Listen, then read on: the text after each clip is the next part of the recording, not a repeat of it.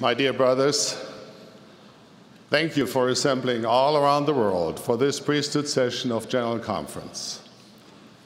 Your presence shows your commitment to stand wherever you are with your brothers who bear the holy priesthood and serve and honor your Lord and Redeemer, Jesus Christ. Often we mark the span of our lives by events that leave imprints on our minds and on our hearts. There are many such events in my life, one of which happened in 1989 when I heard a timeless sermon by President Ezra Taft Benson, "Beware of Pride." In the introduction, it was noted that this topic had been weighing heavily on President Benson's soul for some time. I have felt a similar burden during the past months. The promptings of the Holy Spirit have urged me to add my voice as another witness to President Benson's message delivered 21 years ago. Every mortal has at least a casual, if not intimate, relationship with the sin of pride. No one has avoided it. Few overcome it.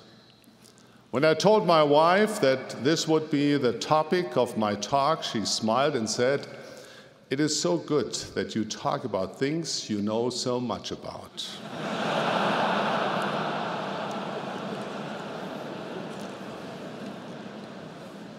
I also remember one interesting side effect of President Benson's influential talk. For a while, it almost became taboo among church members to say that they were proud of their children or their country, or that they took pride in their work. The very word pride seemed to become an outcast in our vocabulary. In the scriptures, we find plenty of examples of good and righteous people who rejoice in righteousness and at the same time glory in the goodness of God. Our Heavenly Father himself introduced his beloved Son with the words, "In whom I'm well pleased." Alma gloried in the thought that he might be an instrument in the hands of God. The Apostle Paul gloried in the faithfulness of members of the church. The great missionary Ammon gloried in the success he and his brothers had experienced as missionaries. I believe there's a difference between being proud of certain things and being prideful. I'm proud of many things. I'm proud of my wife. I'm proud of our children and grandchildren. I'm proud of the youth of the church, and I rejoice in their goodness. I'm proud of you, my dear and faithful brethren. I'm proud to stand shoulder to shoulder with you as a bearer of the holy priesthood of God. So, what is the difference between this kind of feeling and the pride that President Benson called the universal sin? Pride is sinful, as President Benson so memorably taught, because it breeds hatred or hostility and places us in opposition to God and our fellow man. At its core, pride is a sin of comparison. For though it usually begins with, "Look at how wonderful I am and what great things I have done," it always seems to end with, "Therefore, I'm better than you." When our hearts are filled with pride, we commit a grave sin, for we violate the two great commandments. Instead of worshiping God and loving our neighbor, we reveal the real object of our worship and love, the image we see in the mirror. Pride is the great sin of self-elevation. It is, for so many, a personal rameumtom, a holy stand that justifies envy, greed, and vanity.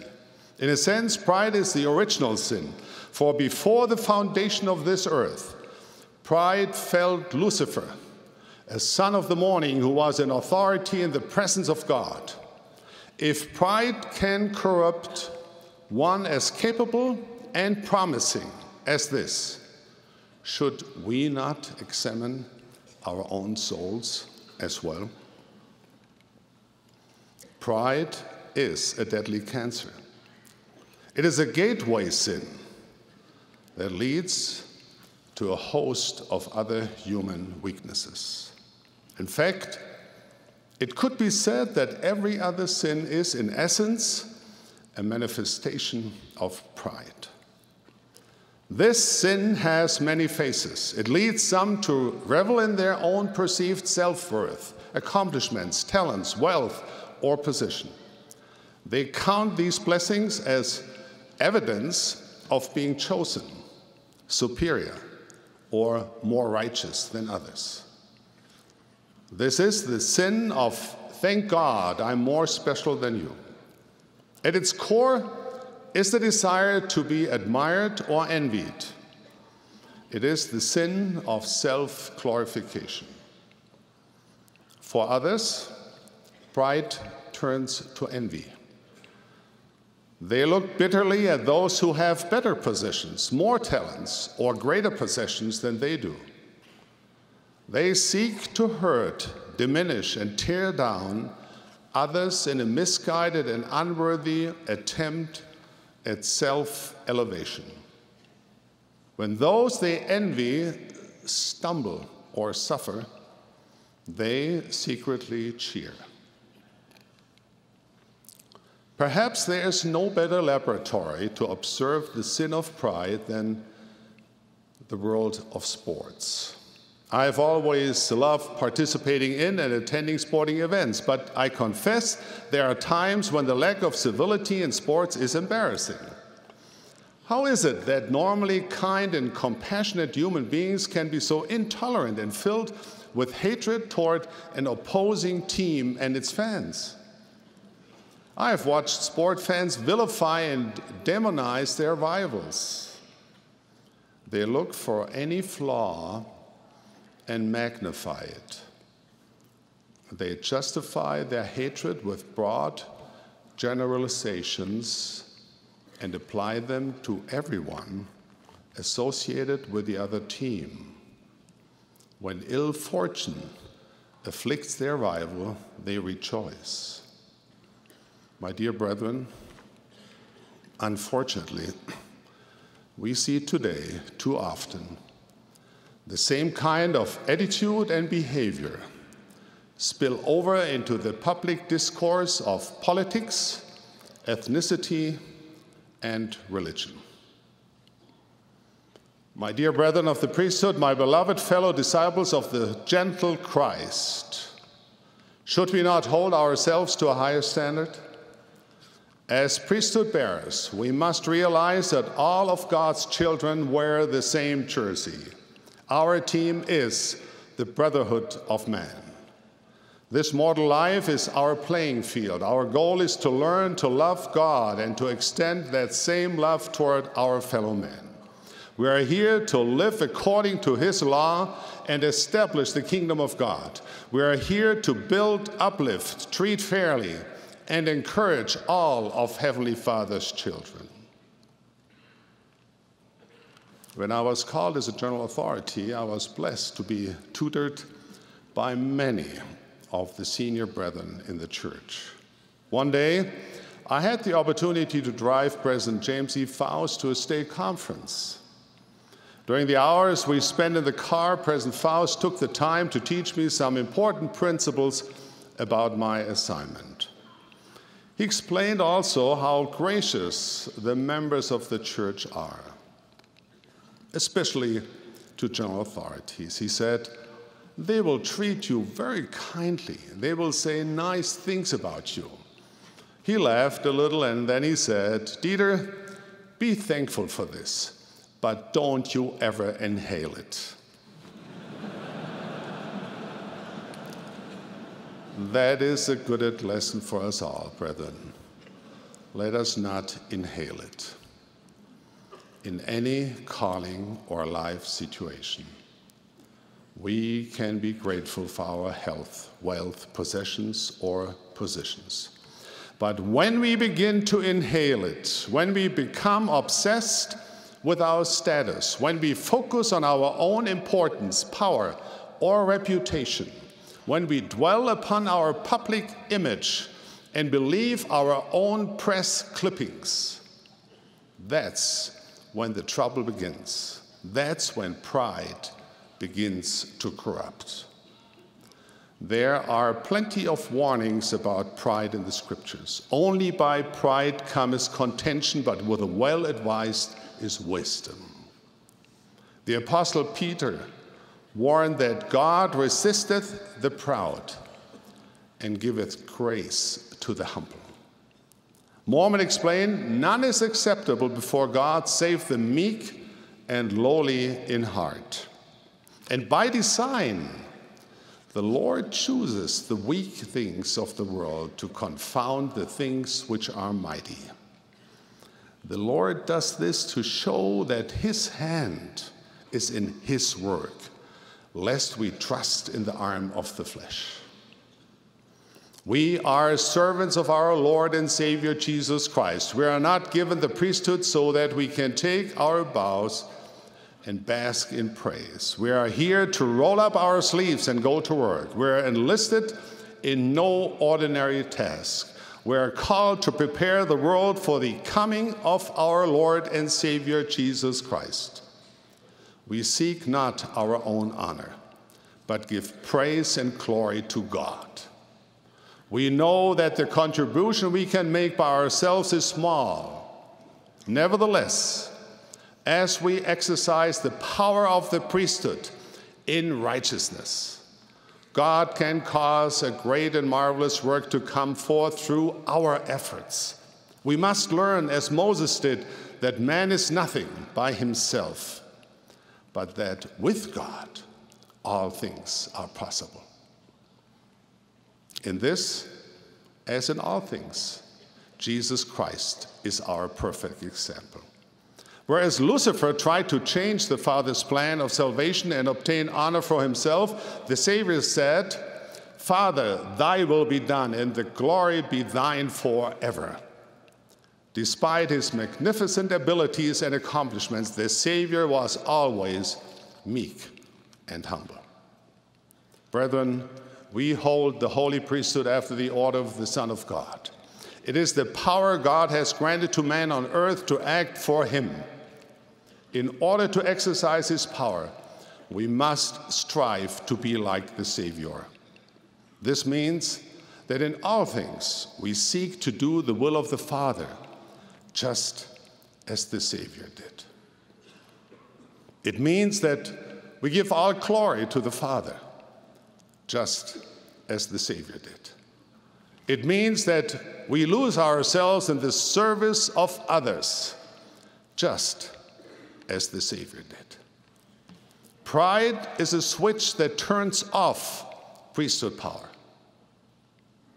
Humility is a switch that turns it on. So, how do we conquer the sin of pride that is so prevalent and so damaging? How do we become more humble? It is almost impossible to be lifted up in pride when our hearts are filled with charity. No one can assist in this work except he shall be humble and full of love. When we see the world around us through the lens of the pure love of Christ, we begin to understand humility.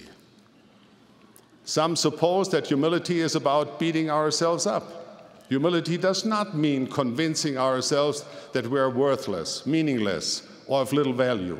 Nor does it mean denying or withholding the talents God has given us.